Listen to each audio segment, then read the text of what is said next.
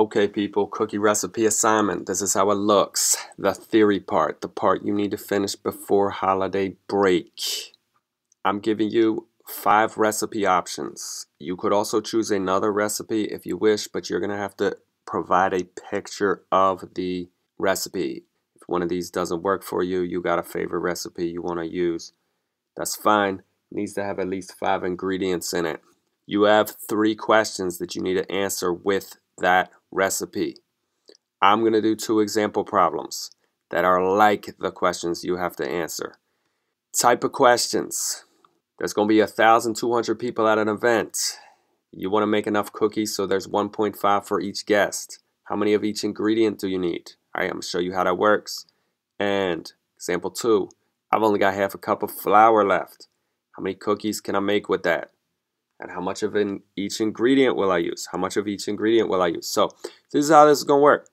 You look on your, let's go, I'm going to use 2 different recipes for this. So sugar cookies for the first one. Here's our recipe. Okay? Now, my suggestion, you can use calculator. You can calculate all this stuff, but my suggestion is going to be that we use a spreadsheet. So we're going to type all this information into the spreadsheet. Couple pieces of information that I want. I want to know, all right, this says it makes about 30 cookies. So I want to know the total number of cookies. I also want to know what are all the ingredients and how much is it each ingredient. I'm going to do this. Number in column B, units in column C. The reason for that is so that I can use formulas.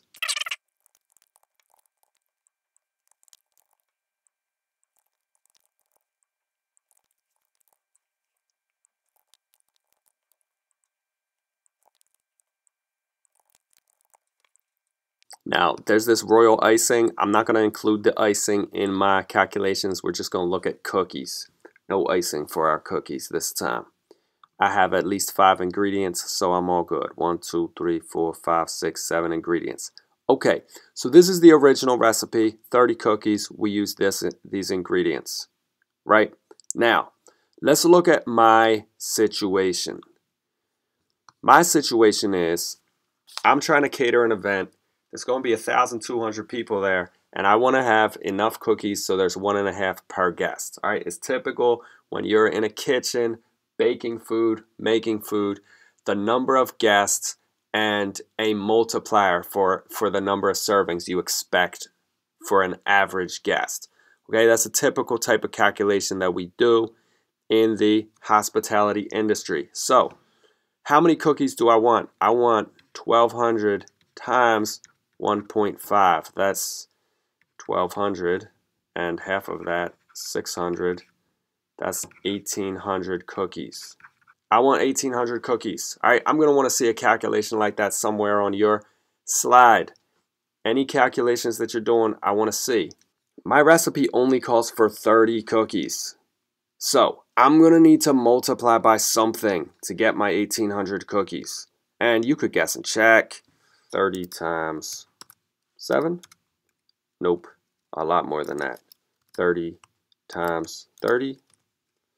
Oh, equals 30 times 30? 900, not enough. All right, 30 times 60 equals 30 times 60. 1,800, that's what I want. Okay, so my multiplier is times 60. Now, I could have also found that by dividing, right? If I do 1,800 divided by 30, that'll tell me what do I need to multiply by? 60. All right, 1,800. I'm going to need to multiply my recipe times 60. So for each of these ingredients, I'm going to want to multiply times 60.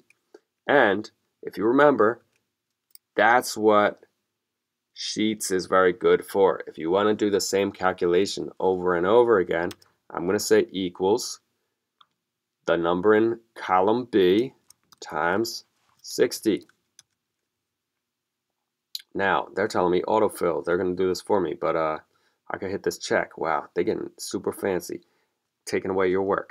I'm going to copy that, paste it to the rows below, and it will show me exactly what I need to be doing.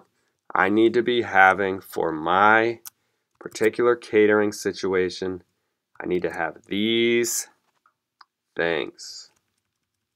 I need 150 cups of flour, 15 teaspoons of baking powder, 15 teaspoons of salt, 45 cups of sugar, 90 sticks of butter, 60 eggs, and 60 teaspoons of vanilla. Now, truth be told, in the industry, right, we're going to convert some of these units up. So we're not going to be actually dishing out 15 teaspoons. Okay, you can convert teaspoons to another unit. That's going to be a different lesson for a different day. All right, conversions within culinary, different lesson, different day. For right now, I'm cool with these answers. And if you do that, you can just copy. Now take the screenshot, slide my answer in here. Bang. How much of each ingredient do I need? It's highlighted in yellow. Okay, and remember we had that other calculation. Here's my other situation, and I'm actually going to switch recipes to do this one. I've only got half a cup of flour left. How many cookies can I make with that? Let's look at this oatmeal cookie recipe. Oatmeal raisin cookie.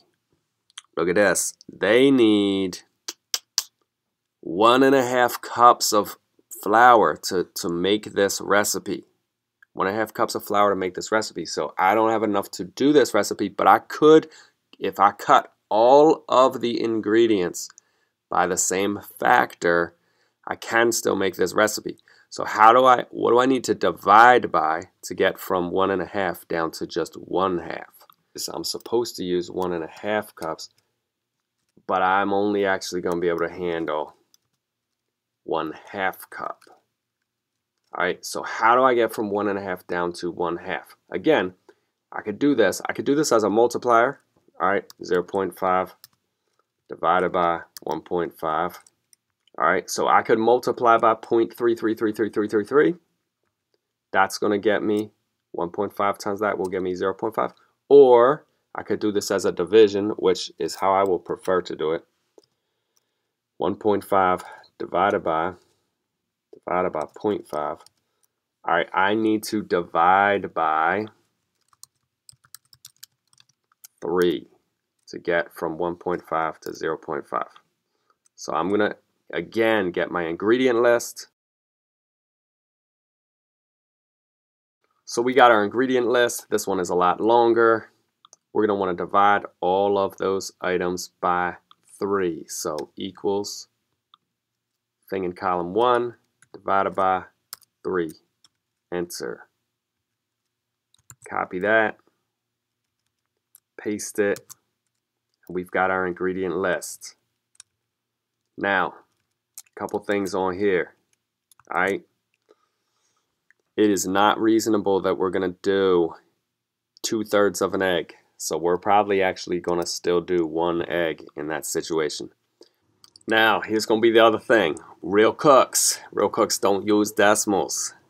They want fractions for all of these things. So, if you already know how to change something to a fraction, 0.5 is 1/2. You could change it yourself. 0.3 repeating is 1/3. Okay?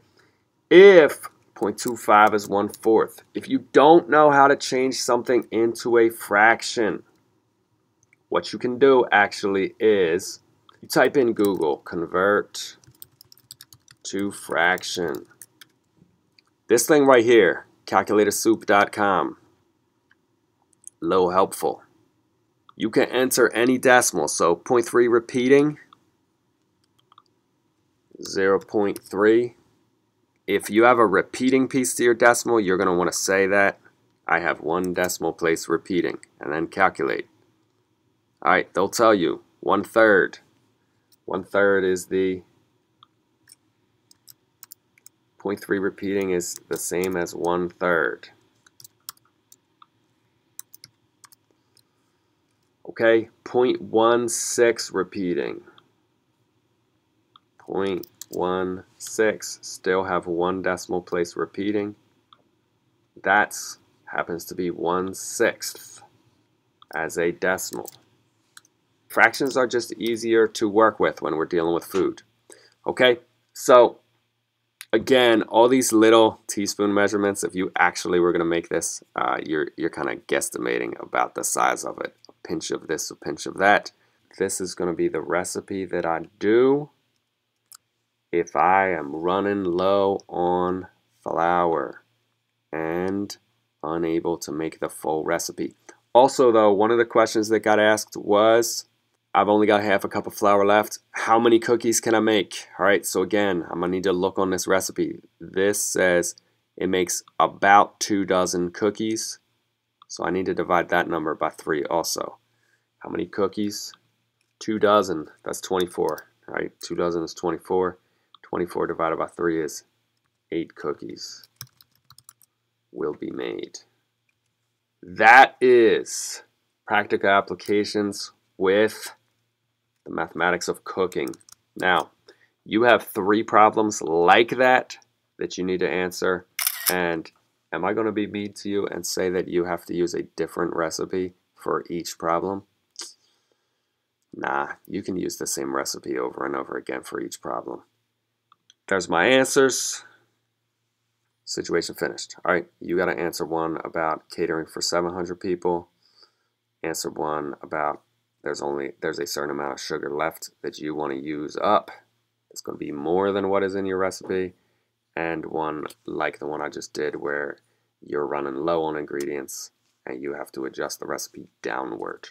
Okay, it's all multiplying and dividing based on the ingredients in your recipe.